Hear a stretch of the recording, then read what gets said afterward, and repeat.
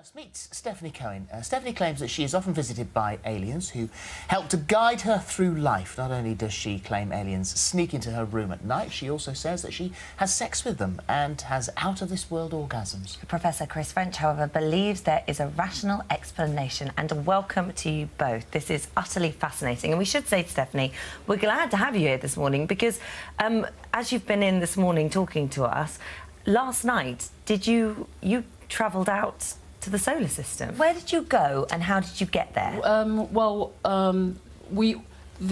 My group, I call them Team Spirit, and we have a U.F.O, flying saucer. Yeah. And we've got a photo. No, it's not a photo. It's a picture I drew. This is a drawing that you've done, and this is the U.F.O that you went in. Yeah, sure. We go off to planets within our own solar system, but also to way out into the solar system. Do you go in mind or do you go in body? In mind, because it happens when when my physical body is asleep, but my spirit will then leave. Could it be a dream? I mean, would that be what most people call dreaming? A dream is a friendly way of letting you know what you've been doing without scaring you. That's what dreams really are, yeah. Because people would be afraid to actually would be afraid if they were face to face with, say, an alien. Yeah. So the different species. Let's talk about them. These different beings. You say that there are cat people. There are reptilians. Yeah. Are they all? They're all part of. They're not part of the same race. So these are separate. No, entities. they're very separate, but they do come from the solar system that they come from, which is within the Canis Major. So that's where they originate. Yeah, they're different planets within the Canis Major system. So you, I assume, have seen life and other civilizations on other planets. Mm-hmm. Yeah. And how prolific is life in the universe? When you look up at the stars at night, that's how prolific it is. Who is Ian the Octopus Man? Yeah, he's an octopus man. He stays quite close to me, sort of like a spirit kind of boyfriend, but not really boyfriend. I don't call it boyfriend, just a good spirit friend. And he happens to be from the octopus race. I mean, all of them indulge in insects, but particularly the cat people are extremely highly charged sexually, you know, and it's part of our culture, the cat people culture. So what do you make of this? You're not convinced, are you? I'm not convinced, no. I mean, I think the viewers at home will make their own mind up about what they think about what we've just heard. The obvious question is, was there any kind of external proof for any of this? I mean, and there's lots of claims being made about various kind of expeditions to the solar system and elsewhere in the universe, but it's all happening in Stephany's head, basically, as she admits herself. Now, I mean, there is this thing about the orgasms. That's clearly a very physical event, which, you know, we wouldn't choose to, but one could actually observe that. But, again, there are alternative explanations. There is a disorder known as persistent genital arousal disorder. It's quite rare. We've interviewed someone on here with that. Absolutely. And very often, usually, people kind of don't find it very enjoyable. Good luck to Stephany that she actually seems to enjoy the whole experience. But there are alternative explanations for absolutely everything that Stephany's mentioned. But it's a lovely thing to imagine, though, isn't it? The fact that we happen to have a sort of flesh aspect, but there's a spiritual side to us that could travel the universe. It's not a new claim by any means. There have been claims like this for centuries.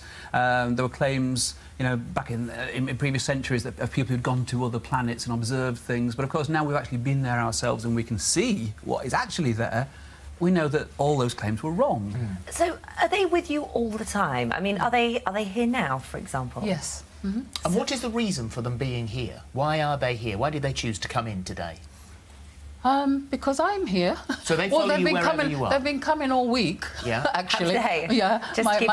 My grand's been sitting on the sofa over there doing her knitting. My cat grandmother. So aliens knit? Well, she takes on the human form. She has been in human incarnation. Why don't they show themselves? If they're here now, and one of the greatest things, one of the greatest revelations for mankind would be one of these beings to manifest themselves right behind me now? Why don't they show themselves? Because then they're not into showing off. They're very quite reserved in themselves. Well, they have sex with you at a bus stop. That's not very reserved. No. What I mean is they don't show themselves to the world like that. They tend to deal on a personal level with individuals because we all have guides, our own guides, and they are my guides, and so they interact with me. If you wanted to see them, they would do that through your guides.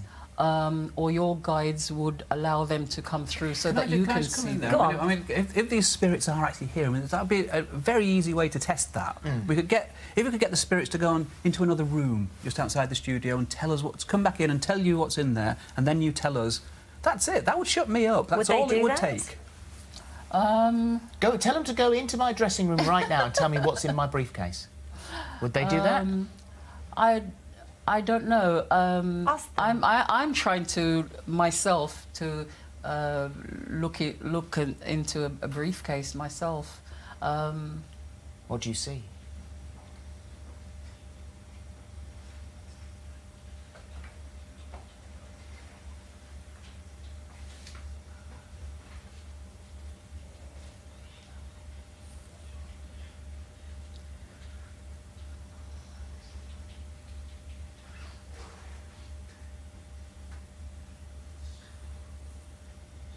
I don't know. I just see the briefcase, but I'm not what actually. What colour is it? I'm seeing a briefcase. I'm seeing it's dark in colour with a silver strip. I'm seeing a briefcase. I'm not necessarily saying it's necessarily, but I'm not actually going into the briefcase. I let you. You're allowed. You can snoop in there as much as you like. I'm not actually. I don't know why. Maybe later on, they will show that to me. So I'm not claiming that I can actually... See, again, we fall at the final hurdle where proof was possible, right here on the telly. I know. They fail once more. I know, but I mean, I am psychic and I am mediumistic, and yet I am actually saying it doesn't always work when you want it to work. And these, which ones are these? Who's that? Which one's that one? No, it's just an image of... when the Greys first came to me, that was how they appeared, with the large dark eyes. That's quite an established view of the way aliens have been visualised on this planet. This is how Greys look. Okay. There are other beings that will look slightly different in colour or... It did strike me when I was on Monday, actually, and you were saying, you know, why is it that they keep on abducting people and putting probes here, there and everywhere? I mean, what they need really is a copy of Grey's Anatomy. There you go. I've been waiting since Monday to say that. Well done that you finally managed to get it in. Well it's done. Absolutely fascinating. It is fascinating. Thanks for coming in. Thank you very much indeed. Thank you. All right. And good luck if you go off on your trips tonight. Bring something back. Yes. Yes, I want a little... And I might actually tell you what's in the briefcase later, but for some reason they're not... you know, telling me right this moment. Well, you can forget the briefcase if you can bring me a little bit of Saturn, and that will be proof enough. He just wants the literally. No, I've got that. I want Saturn. For further information on our Supernatural Week or anything we've just discussed, have a look at our website. Room, and I have brought. This is the briefcase that we were talking about. That's the very one, very old. I would argue that's a satchel. Well, yeah, but she should have known that. Right, go on. She'd have gone in there. I've got a book. I've got a wallet. I've got a phone charger. I've got some headphones. I've got some pens. I've got some mints of a various brand, Flick Flack, and I don't remember. Someone's put that in because whatever. Yes. Well, there you go. There you go. That's the now we know. Go on. Also, Carly Smithfield, she says that was some of the best TV ever. Solly Dolly. Very showbiz name. I bet she thought the sex was out of this universe. Oh, there you go. I'm quite jealous of her.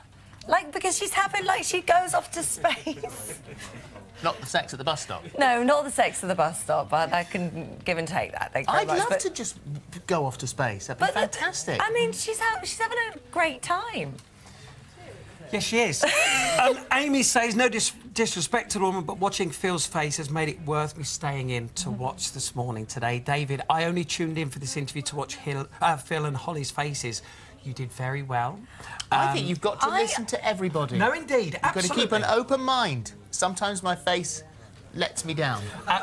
The final comment, and I think this sums it all up about that interview, was from Ben Tarling. It brings new meaning to 50 Shades of Grey. She calls them greys. They were called greys. She called them greys. Why didn't we think of that? That's maybe where it comes from. Maybe it is. There we are. Lovely. Thank you, guys. Thank you, team. Thanks, Thank you very much indeed.